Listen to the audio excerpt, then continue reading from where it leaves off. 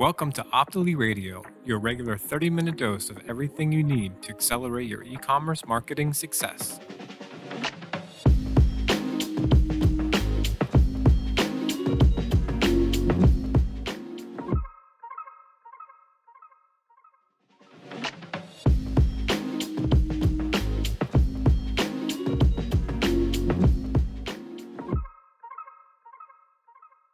Hey there, and welcome to another episode of Optly Radio, the show that brings in the experts from across marketing and e-commerce to help you accelerate your online business. Today's guest is Nora Sudduth. Nora is the co-founder and CRO of Hello Audio, a company that turns your content into private audio feeds that your customers can listen to anytime, anywhere. She is a leading marketing and conversion strategist who has helped businesses sell over $500 million worth of products and services online. She's also designed several courses and coaching and certification programs that have generated millions more. And from the Optly team today, we have Brendan Hughes joining us. In addition to being our CEO, Brendan has authored a book on helping e-commerce companies grow through digital marketing and has worked with a variety of businesses and helping them scale through online strategies. Welcome to the show, Nora and Brendan. Thanks for having us. Hi, Nora. Great to see you. Nice to see you too. Cool. So why don't you start off by telling us a little bit about yourself, how it is you came into the world of marketing, and the road that led you to Hello Audio? I took probably that more traditional path to success, right? I have a handful of degrees, college degrees. I started in the tech space, actually, before tech was really cool. Probably dating myself a bit, but I was one of very few women that went and did my bachelor's in computer science. So that was a long time ago, but fell in love with technology. And what really I loved the most was how people interact with technology and how technology could be a tool to, a greater means. And so as I, went through, got my MBA, did some things, started climbing that corporate ladder, I couldn't get away from technology and how technology can benefit the end user. And so just got really curious and passionate, as one does, as you start to research and start to investigate. And I started to really fall in love with marketing technology and how we could use marketing automations and websites. And, the new thing at the time that was just coming out was ClickFunnels and funnels. So I ended up leaving my corporate job and started my own marketing agency, grew that to a couple of, multiple six figures in less than 9 months. Russell found out what I was doing. I got a message from Russell and said, hey, would you be willing to shut down your agency and come and build our new version of our certified partner program for ClickFunnels? And so, I had been using ClickFunnels. It was new. Prior to that, everyone was using WordPress.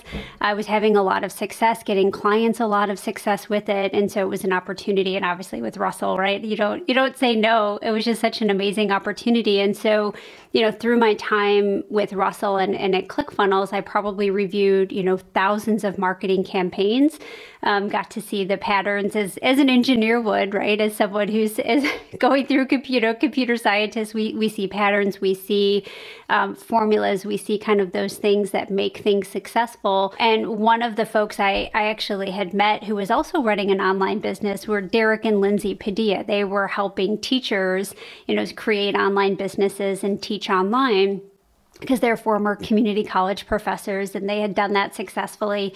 And, Derek was amazing he's very tech savvy, and he kind of had this idea, hey, what if we used private podcasts to help our students be more successful and help make it easier to help consume courses. So kind of the original product name was Podcast Your Course, right? So we're kind of changing what it meant to be a podcaster, using private podcasts to be able to listen to your premium content. So that's kind of how Hello Audio itself was born. It was originally Podcast Your Course. And since then, we have, so many different use cases for how people are now using private podcasts for marketing, for fulfillment, for internal communications. It's really exploded. If I can maybe step you back, Nora, because, you've been in the industry by your own admission for several decades. Just in terms of the journey you've seen kind of brands and going on in terms of understanding their funnels and understanding kind of, attribution and those topics, like, because it's changed dramatically, right? So what have you seen? What's been happening, and where do you think we are? Are we better off now, or are we worse off than we were 10 years ago? I look at the industry and how easy it was back in the day. You could throw up a Facebook ad, you could throw up a Google ad, right? Traffic was so much easier than I think it is today. So I think, in terms of what I see now, businesses struggle more today to get leads than it was just so much easier back in the day. I think the other thing that, we've matured, our audiences have matured. I think there's just so much evolution that has happened in this online space that, consumers are more savvy, consumers have higher expectations, which I actually think is a really, really good thing, because it forces everyone that's creating info products or services and, even physical products to really rise to that occasion and kind of step things up, which I love to see. I think that's an amazing thing for all of us, even though I do understand that it makes, conversions and lead gen a little bit more challenging, but people are still being successful, and it does depend on what space you're in, right? Like the make money online space, like, it's still there, right? You have maybe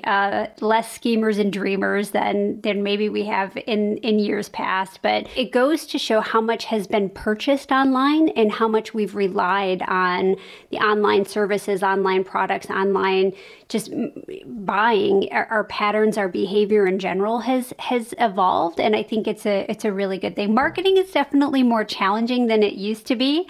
I think before, if you had a good product or you had a good message, it was a lot easier to sell. But I do think we'll start to see the traffic situation even out a bit more. There'll be other opportunities to get in front of folks, and it just really helps separate the businesses who can speak to their big promise and really have great messaging. Maybe, I guess the key question then for a lot of our listeners while they're listening to a podcast might not really be thinking about, where audio fits for them in their brand building. So is it something that they should invest in if they're not already? So why audio? Where does it fit for maybe more consumer-focused brands, as well as maybe B2B brands? What we're seeing now is that over 80% of people across the globe in major metropolitan areas are using or are consuming audio on their phones. They're consuming audio specifically on their phones, not just video, but audio. And if we think about the power of audio to reach people, it really helps unlock all of the hours of the day we're not sitting here, right, at this screen. And we've had a lot of screen time over the last couple of years with the pandemic. And, we start to see, if you'll notice some of the messaging for big brands is it's a lot of adventure. It's a lot of get out and do stuff. It's a lot of make memories, because as we are trying to come out of the other side of this pandemic, they're trying to get people away from their screens. And, we saw the big, huge trends of audio even through the pandemic with Clubhouse. We've seen acquisitions from Spotify. I mean, there's a lot of big brands that have been investing in audio. And there's a reason for that, is because audio helps you really reach your audience. It helps fit into those little pockets of the day where, we still want to consume content, but we're not going to sit down and watch an entire webinar.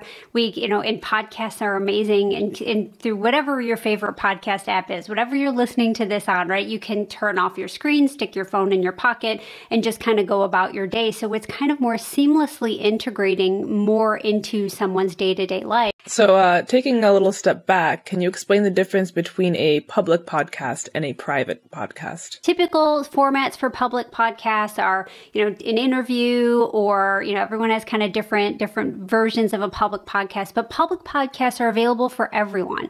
They're open to the general public. Anyone can subscribe. And as a podcast owner, while you get data, it's fairly limited in terms of, you can see maybe what episodes were downloaded the most, maybe what operating system or what device, people were, where they were at in the world, depending on if you're using Chartable or, other stats that, whatever you're looking at. But you don't necessarily see who exactly is listening and what they're listening or when they're listening. So the biggest thing with private and public podcasts, or one of the biggest differences is with private podcasts, they play in the same podcast app so that you're already used to, but you can put premium gated content in it, which means you get to control who gets access to that podcast and for how long. Public podcast links are generic, right? I can subscribe. That link is the same for everyone. With private podcasts, you could actually create an access link that's tied to that unique user's or that unique listener's email address. That means when that person gets that, you know exactly who's getting access to it, you know who's listening, and you can actually see when that person is listening on a much more granular level than you can with public podcasts. So now that gives you more data, more insights, more opportunity to follow up, having a more relevant conversation. It is very, very different. And so as we think of shows and public podcasts, now as we start to use private podcasts, we can think that we can podcast a whole bunch of different types of content. And I guess the other big thing about the difference between public and private that I want to make sure I bring up is that you can actually create different feeds, meaning you can tailor your delivery. With public podcasts, you can't. It's everyone gets the same episode at the same time, right? It's not tailored by a specific listener. But with private podcasts, you could actually tailor your release schedule based on the individual listener. More and more brands are, segmenting their customer base either based on the product they're interested in or some demographics or buying behaviors. I'm guessing the use cases are where there's a subscription product, or you've mentioned online courses. What are the kind of most typical use cases where you're seeing people, like, for example, drip feeding content? So it's day zero and you get a certain feed, or, in your podcast app, which is amazing, right? So I get a personalized podcast from a brand directly targeted at me because I'm in a certain segment, I bought a certain product. So what are there some examples that you've seen that are really powerful and that really work really well? They kind of break down into 3 buckets. The first bucket is there's examples I'll give you that are in marketing, how to attract and convert leads. The second bucket is more delivery and fulfillment. And then I would say the third bucket is more internal kind of communication. So a couple of examples that are really common in a marketing standpoint is now you're starting to see audio lead magnets. So for a lot of folks like that, the PDF, I know I have a graveyard of PDFs on multiple computers, multiple hard drives, right? PDFs are great, but if people download it, and what's the first thing people will typically say? I'll get to that later, right? It ends up in that downloads folder, and we don't engage. And quite frankly, it's a lot more difficult as we talk about the connection, the connection economy. It's hard to make a connection with someone over a PDF, right? Compare that to, sure, you have an amazing PDF you spend a lot of time on, but what if you had an accompanying audio series that walked people through that PDF or gave you, insights on the most common mistakes that people make when they use this PDF, or examples or success stories. Now you're able, with that audio connection, audio is more intimate, right? You're able to kind of hear more of the owner's voice and the brand voice. All of a sudden now you're making a lot better connections with that lead magnet, which ultimately leads to higher conversion. So we see a lot of things on the audio lead magnet side. Also, traditional marketing, you think about launch content, whether it's a webinar, video series, audio series, even just a series of blog posts that were written to kind of help educate and create awareness, right? If you think about all the things that we have to do as marketers to get someone who is unaware of our product to, to the point where they're convinced that they want to try us or invest in us, that launch content in whatever format you currently have it in, being able to speak it and have that available in audio and to hear your brand voice makes a huge difference when it comes to conversions. The other thing we'll start to see in terms of delivery and fulfillment, so we have some, sure, you have courses, we have coaching programs, and that's kind of easier to kind of think about in terms of podcasting content. We have folks that sell physical goods, whether it's a piece of art that has a story behind it, or candles or meditation or room sprays, or those types of things that people offer. They started to put QR codes on their packaging, and they actually, in addition to selling the physical good, which a lot of folks that sell physical goods aren't necessarily able to start that conversation online online as much.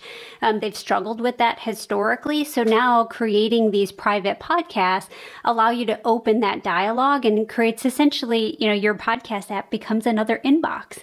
It becomes kind of the audio inbox for folks to be able to connect with you. That's really fascinating stuff. Tons to unpack there. So my next question is, how would a business go about starting a podcast, and how does Hello Audio make this easier for busy marketers who have 1,000,001 things to do, and now this is just another channel that they'll have to get into? How does Hello Audio make it easy?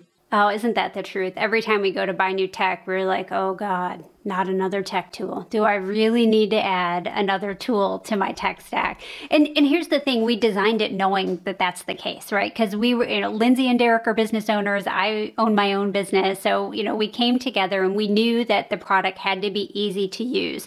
We don't like the ramp up time the learning curve that most tech products take. And so that was one of the biggest, I would say, guiding principles of developing Hello Audio, was that it needed to be easy to use, and we needed time to value to be fast, meaning we needed people to be able to launch their stuff quickly and not have a lot of tech headaches around it, because we had already dealt with all of that from the CRMs and the landing page software and all the things. Like no one needs that. And so one of the things that we're actually really proud of is the stat that we have over 70% of our users that launch their first feed in less than 24 hours. And usually the other 30% come and say, I just really didn't think it was that easy, and had I known, I would have done it right away. Like, you can actually launch your first feed in less than 5 minutes, because it is that easy to use. And here's what I would recommend for folks. It's a little bit different when you think about starting a public podcast. What's my message going to be? What's my angle? How do I stand out in this, sea of podcasts? How do I make sure that what I'm bringing to the table is relevant? When you look at all the different types of content that you can turn into a private podcast, and the 3 buckets that we just talked about, right? Marketing, delivery, fulfillment, and internal. All of a sudden, it kind of relieves some of that pressure of needing to, be different or be unique, because you already have invested in creating content more than likely. And if you haven't invested in creating content, audio is going to be the easiest way to do it. Because what do you need? You could technically, you don't have to buy a fancy mic. You could probably buy a $12 lapel mic and sit in your car or sit in a closet, right? And be able to get pretty decent audio. But beyond that, you can think about, being able to take what you already have. So maybe it's content, blog posts that you can read, email. We have folks that are turning their email newsletters into podcasts, because people don't want to sit and read your email, or their inbox is crowded. So we have all of these companies using different ways to reach it. And it is actually really easy, especially if you have videos. What we've done at Hello Audio is that you can actually drag and drop videos, and we strip out that audio for you automatically. So you don't have to go to like janky sites that are maybe shady, to get that audio converted. No one wants those. Don't do it. We do it for you automatically. And honestly, even if you have written things that you want to speak, it allows you to bring your brand voice and your voice into it, so people get to know you and your brand and your company and what you stand for and the nuances, right? Sometimes when I talk, I get a little bit of mom energy kind of coming through, right? And so, but it's interesting to let people connect and really engage with you in that way. So it can be really simple. You just have to decide what is the asset, or what is going to be the intention, just like any product you create. What's the intention of this product? How can and then, what is the purpose? How is it going to move people further along in the conversation that I want to have with folks? And then it's really as simple as uploading media files and adding listeners. It literally can be done in minutes. I've been through your onboarding process, and I can see I think, and this is amazing, you can be up and running in 5 minutes and have a feed live in iTunes or in Google Podcasts or whatever podcasting platform. So hats off to you and the engineering team, and kind of in building that. I guess a lot of people might be scared about, the level of quality that maybe they feel is required, for example, in a public podcast, and we have to get the music right and the intros and kind of all of these kinds of things, right?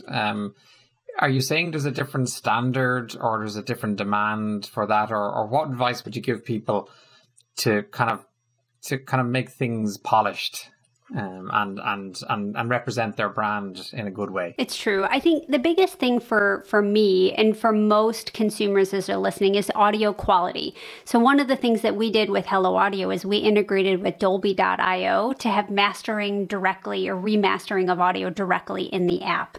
So that way, if you were thinking about sending a message, you're the CEO, you're driving in your car, or maybe you're parked because that's safer, and you just want to send a message to all of your users, you're going to come out with something new. You have a new release and you shoot off, you open up your voice recorder on your phone, you record it. Maybe there's a little bit of background noise.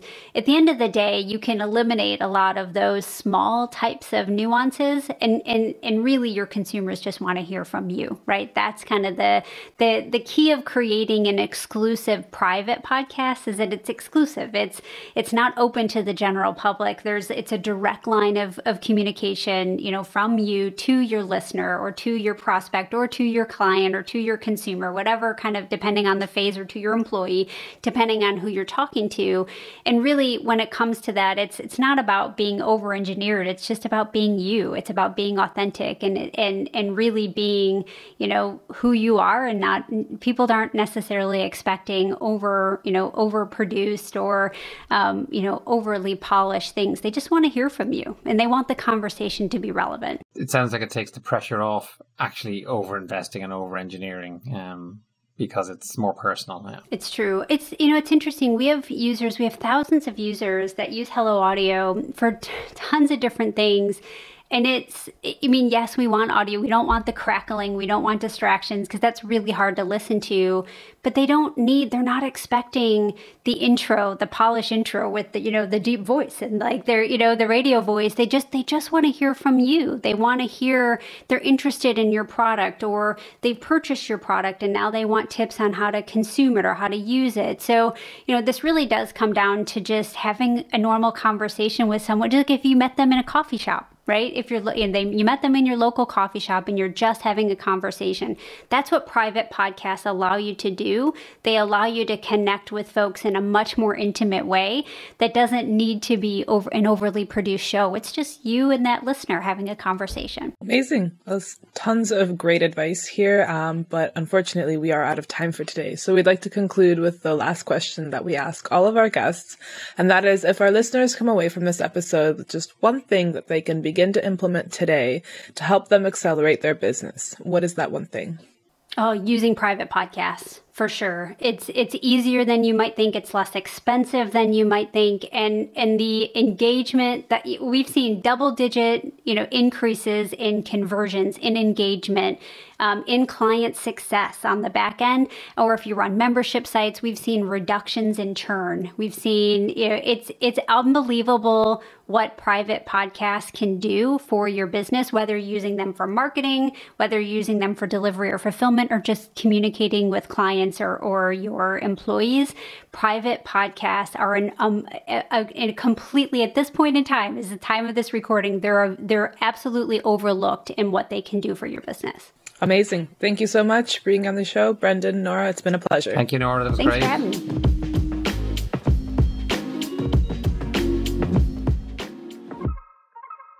Thanks for joining us for this episode of Optly Radio, Accelerate e-commerce marketing.